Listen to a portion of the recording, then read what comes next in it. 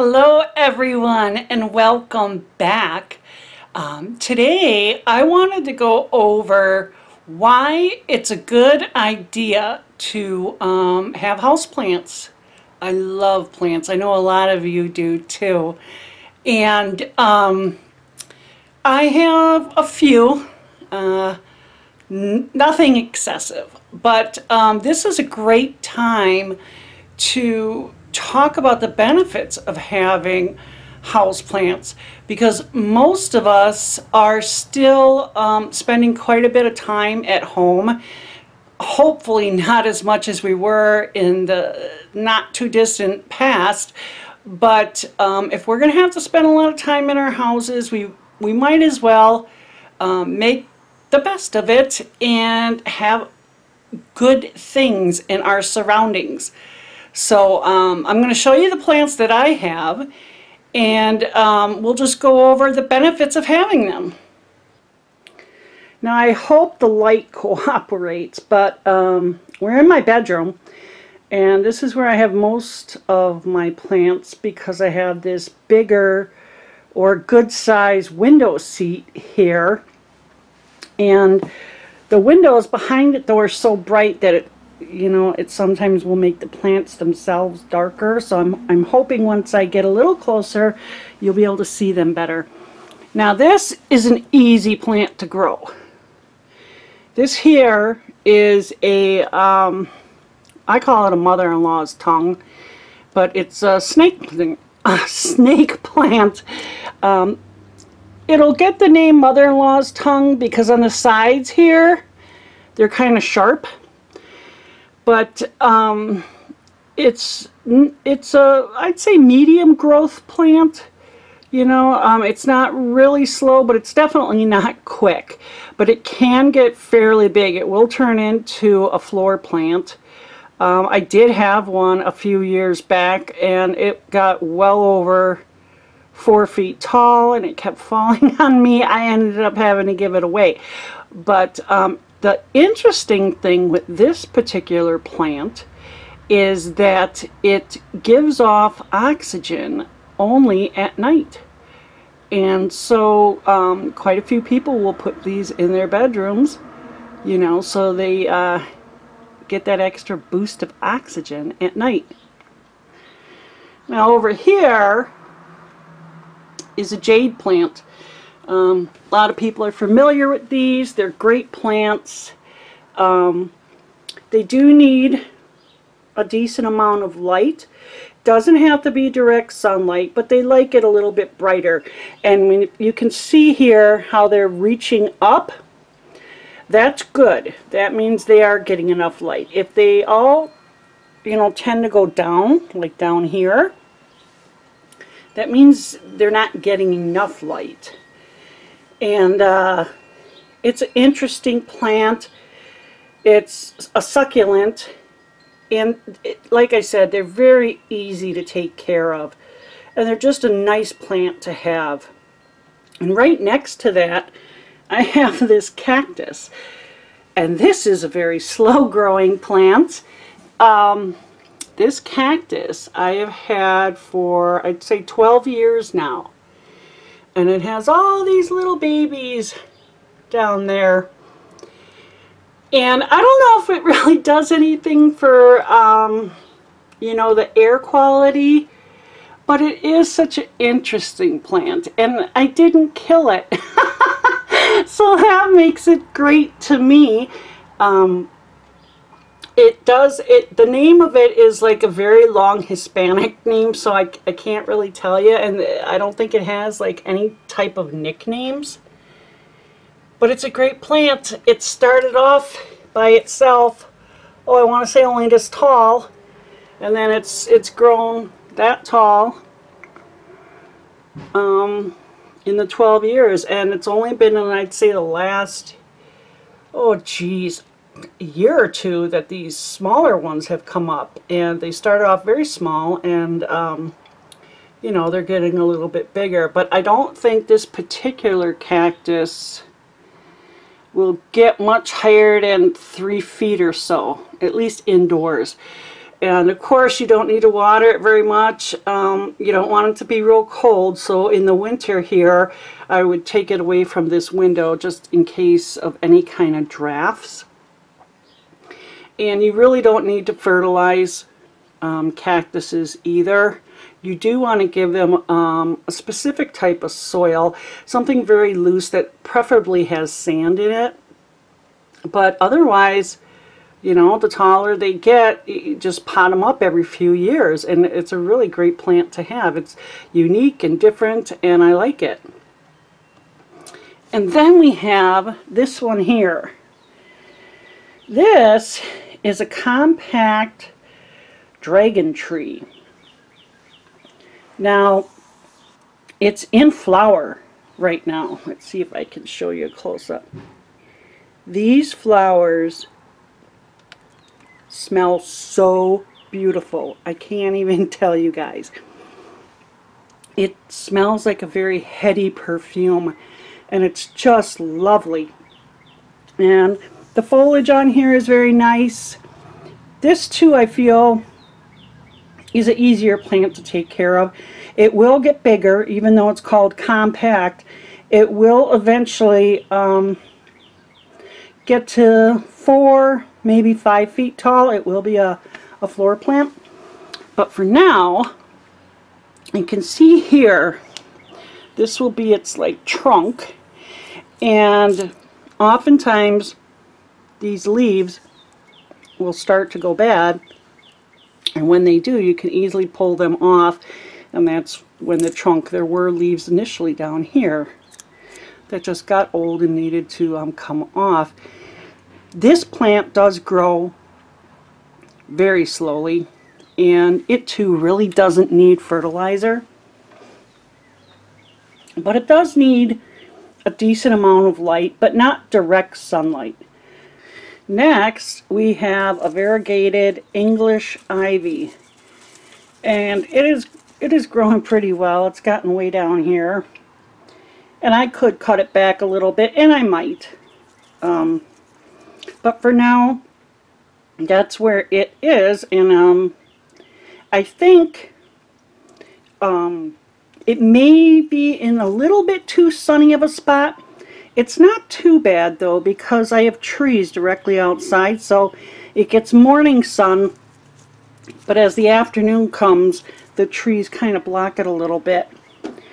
And vining plants like this are some of the easiest plants to grow. So if you are a beginner, go ahead and get yourself an ivy, and you know, put it in a spot that has, I'd say, medium light or a little medium to high, but not direct sunlight, and it should do well. Just make sure in the summer, like with all plants, you're gonna water them a little bit more. If you're in a dry climate, make sure to mist them, because they all do well with, you know, higher humidity. And if you're not in a dry area, but it's winter time, do the same thing. Give them a mist of water every now and again, or like a few times a week.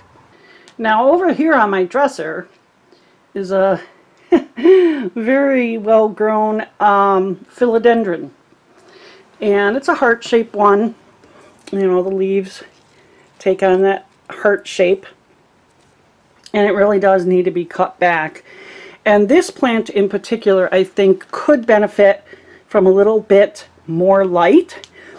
With philodendrons, when they get a good amount of light, the leaves get bigger.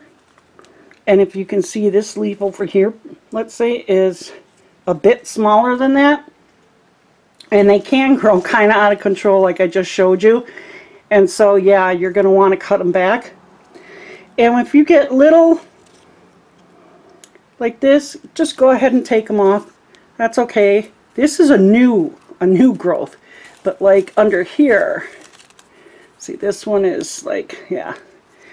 And it's fine. It's going to lose some leaves here and there. Again, make sure it's decently watered. Most plants like to dry out a little bit in between waterings. No plants that I know of at least houseplants, excuse me, like to be wet all the time. So don't overwater them. Stick your finger down in there, and if about an inch or so down it's dry, then go ahead and water. But yeah, don't overdo it with this plant. Although it's really hard to kill one of these. You know, if you forget to water, or one week you watered just a little too much, that's okay. It'll survive. Okay, we've moved on to the living room area, and this is known as a cornstalk plant. It's in the same family as that dragon plant in there, only this will get really big too. But it's a slow grower, and it will eventually, you know, depending on how long you have it and put it in a bigger pot, it'll grow like a small hedge. And this too doesn't really need fertilizer. A lot of plants benefit from a liquid fertilizer during their growing months, which is usually summer, spring, you know, through summer. But this is not one of them. And it too is a fairly easy plant to grow. It doesn't need a ton of sunlight. It gets good indirect light here. And it is, you know, growing some new leaves right now. But I put it in this pot last year when I got it, when I came home from the store. And I don't think it's going to need to be repotted. Probably till at least next year. Maybe even a little longer. Not sure yet. But it's a great looking plant. I love the variegated foliage on it. You know, and it just is easy to take care of. Now over here on my, I don't know, breakfast counter, this is a newer plant I have. It's called a crispy wave or bird's nest fern. Now, as you can see, there's some boo-boos here, and this is my fault, because I had it in a different area and it was getting too much light. It is a low light plant, and according to that NASA list, this is like one of the best plants you can get for cleaning toxins out of the air, including formaldehyde, and putting oxygen back in. There's a lot of surface on here, and it's such a cool looking plant. You know, we have a lot of chemicals in our house that we don't even think of. Besides, you know, the chemicals we use to clean with, almost every time you buy something new, there's chemicals on it. And depending on what it is, it can take months and months to get those chemicals out of your environment.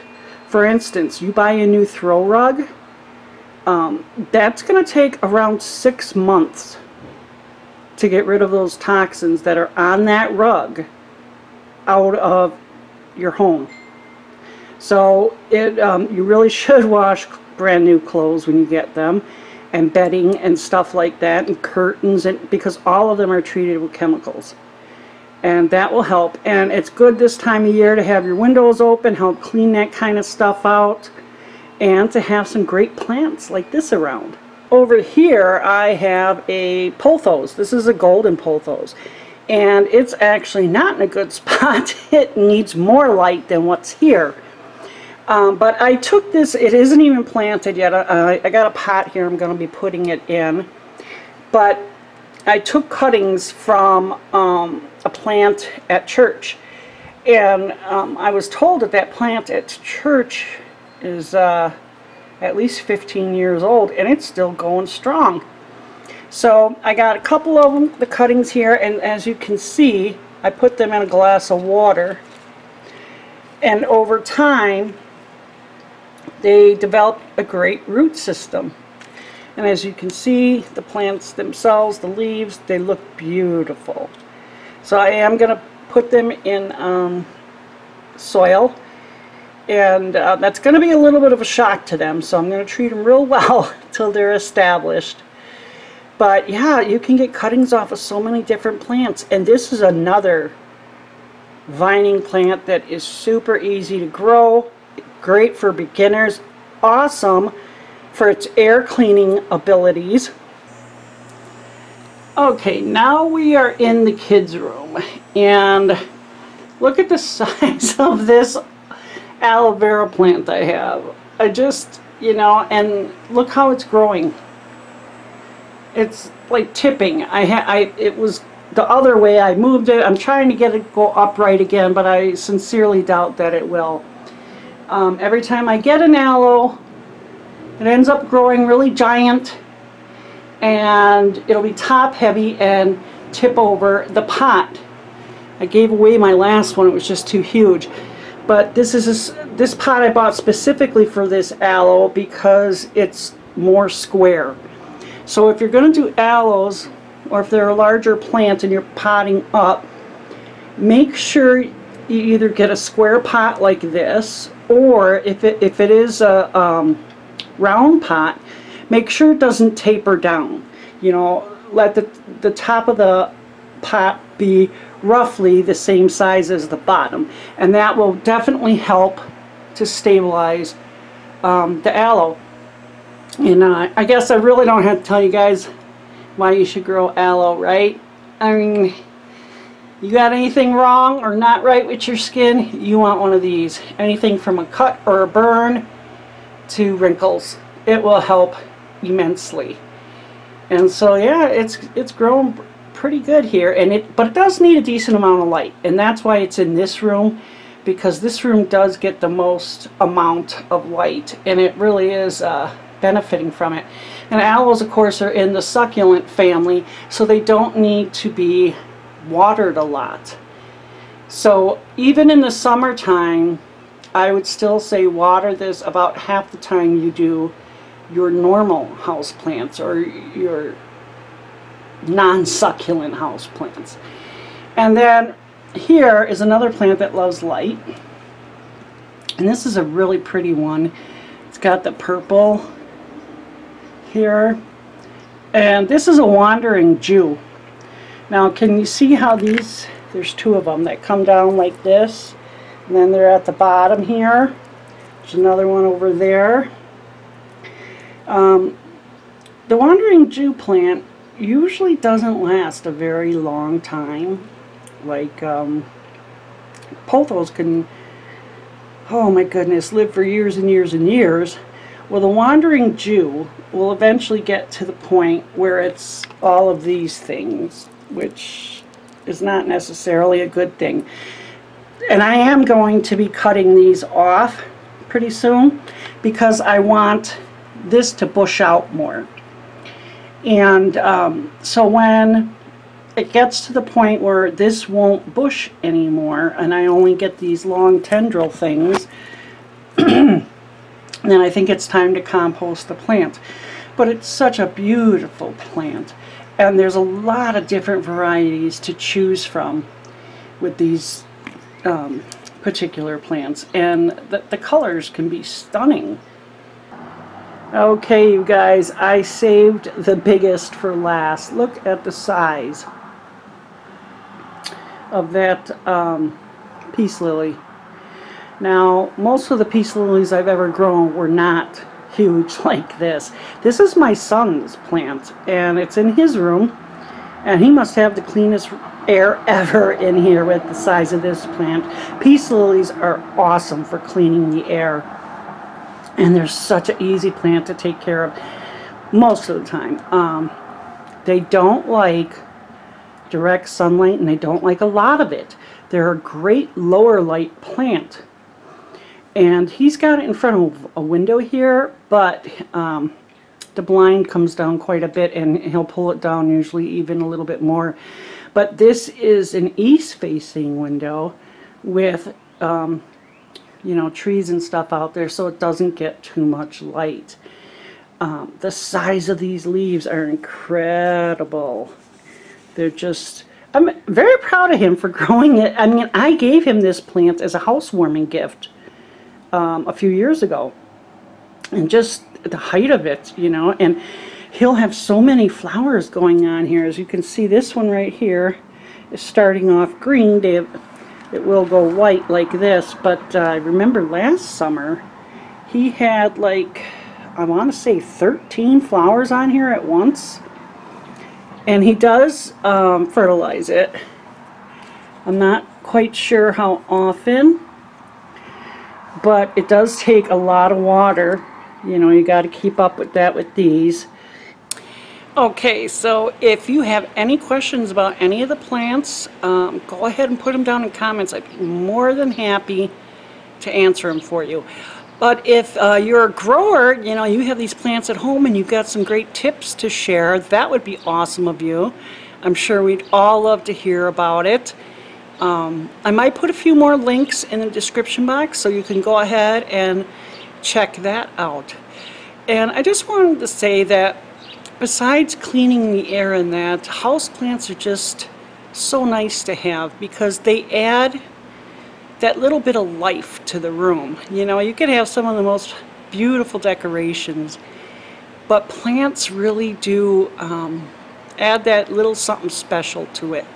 You know, you can have a room that looks great, but once you add a plant or two to it, it's like now it looks wonderful. Now it looks complete. You know what I mean? And they just seem to soften things up.